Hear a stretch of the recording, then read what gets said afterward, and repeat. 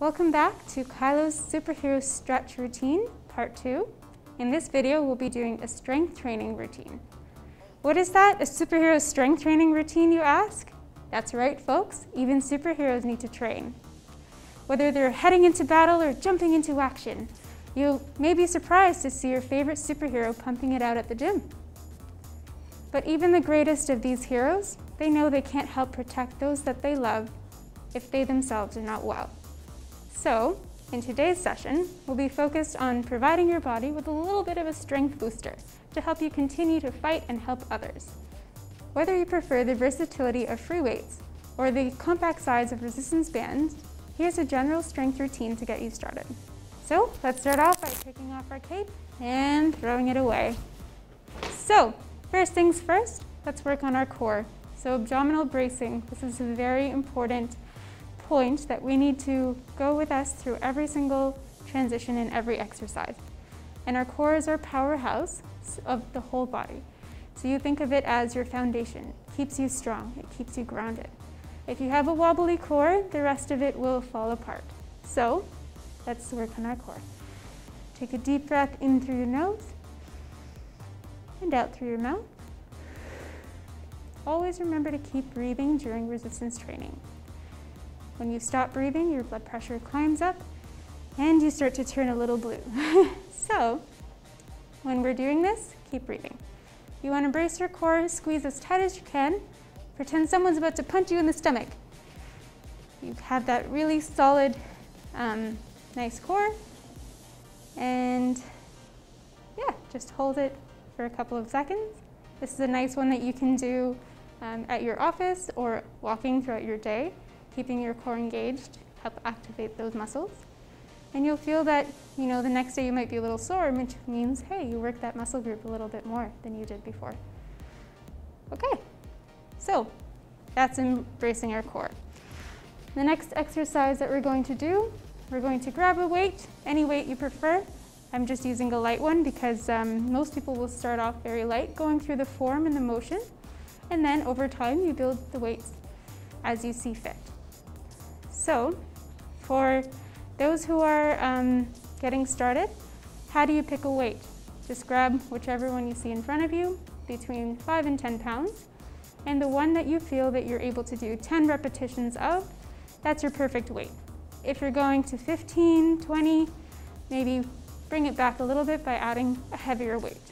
And if you feel like you can't make it to 7, it's really, really challenging, and you're losing your form, then in that case, you need to go a little bit lighter. Okay, so 3 is a sweet spot just to start out.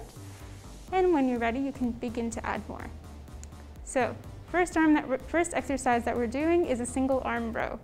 And this exercise is very important for your upper back and for your posture. So if you have a chair, place that in front of you. And to get started, you're gonna have your feet shoulder width apart. Take 1 step forward. And with the opposite arm, you're going to be holding the weight. Then you're going to have a slight bend in the forward leg, and if you need to, you can slide your back leg even further back. Now we're in a somewhat of a lunge position. If you feel comfortable, start to bring your torso towards the floor and let your arm hang so that we're in this position. From here, we're going to raise our elbow back to 90 degrees. And then relax. Raise back to 90 degrees, and then relax. One more time, back, and relax.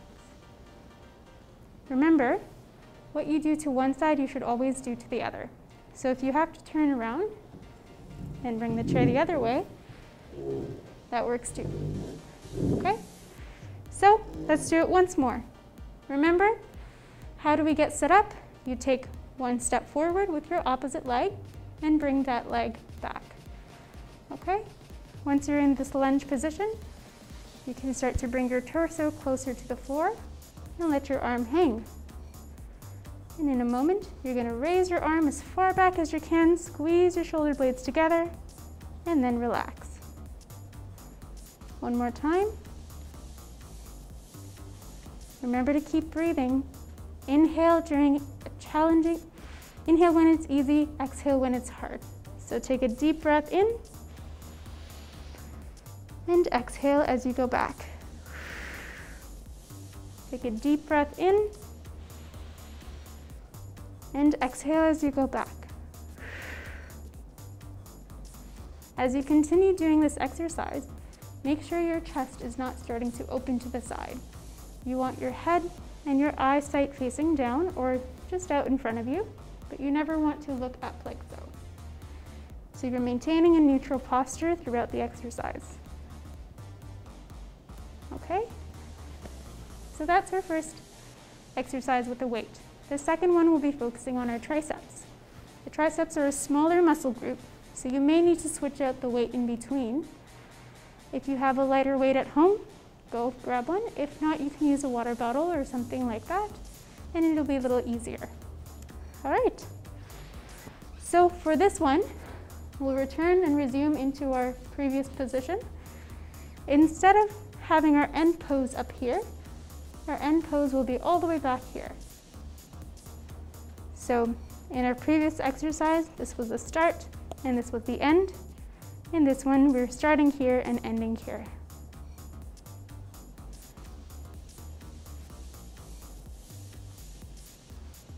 Okay.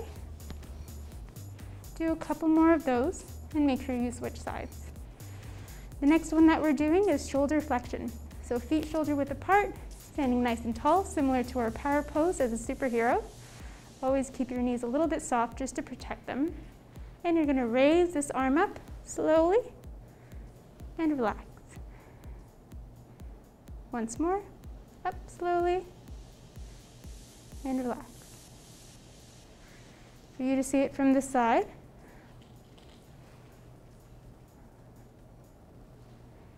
Now you don't need to bring your arm past this point.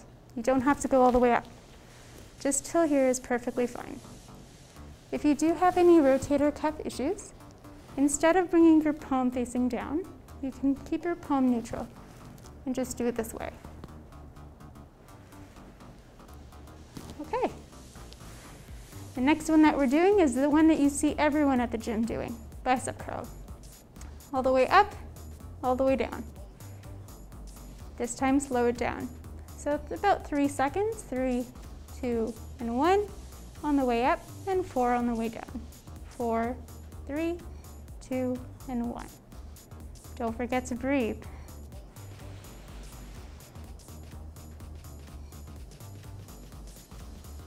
So we're exhaling on the way up, inhaling on the way down. To remember, take a deep breath before you start. Deep breath, and exhale. Deep breath, and exhale.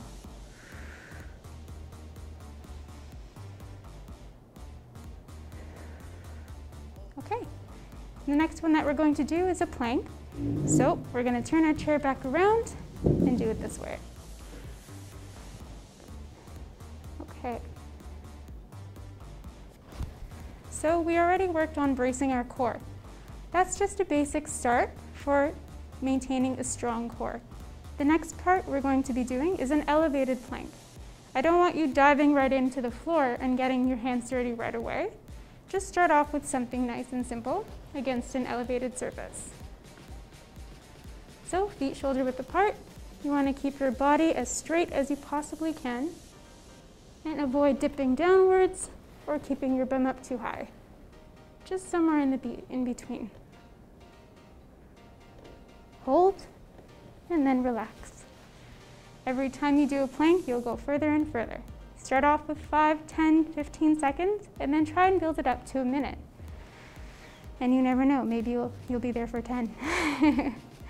So moving on from our plank, now we're going to head to the wall and do a wall push-up.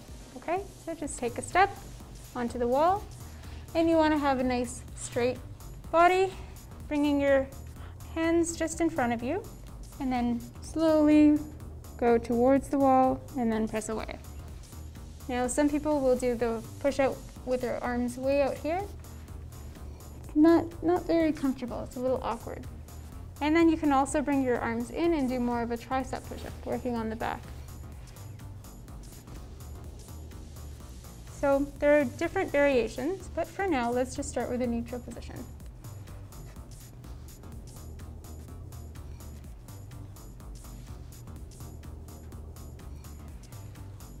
And once more. Okay, so that's our wall push-up. Now we're going to be doing a mini squat or a wall squat.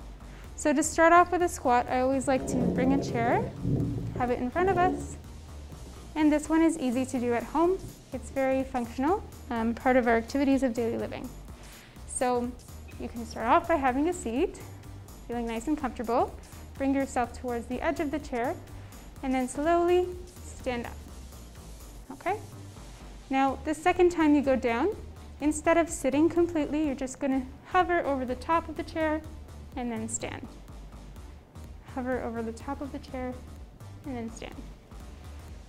And this might look different for everyone, depending on where you may have tighter muscles. So for myself and my calves, you may or may not have a perfect squat, and that's okay. The key thing is to just get started. Next one that you can do is a wall slide. So you're going to place your back against a wall, take a couple steps forward, and then you're going to slide down. Okay, and this is a nice one to do. You can either just sit here for a few seconds, or you can bring yourself back up.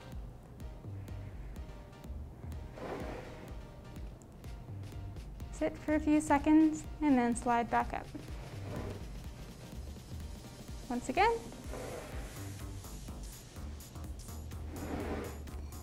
Okay. We have 2 more left for this routine. You're going to go back to your chair, and you're going to bring your leg, as far back as you can without moving your hip forward. So you're going to slowly bring one leg back, stop here, and then relax. For many people, this is what ends up happening. And you want to try and avoid doing that by engaging your core the best that you can. So take another deep breath in before you start. Engage your core and exhale. Deep breath in. Engage your core and exhale. One more time. Deep breath in. Engage your core and exhale. Okay. Last one for today, we're going to be doing some heel raises. Just keep your hands off the edge of the backrest of the chair, feet shoulder width apart, and you're going to stand up on your tippy toes and back down. Up and back down. Up and back down. And this one is very important for gait, for walking. So when you step forwards, every time you push off while you walk, you're using your calf muscles. So this one strengthens those muscles and helps you to propel forward better. And that concludes today's superhero strength routine. Thanks for joining in. We'll see you the next time. Take care.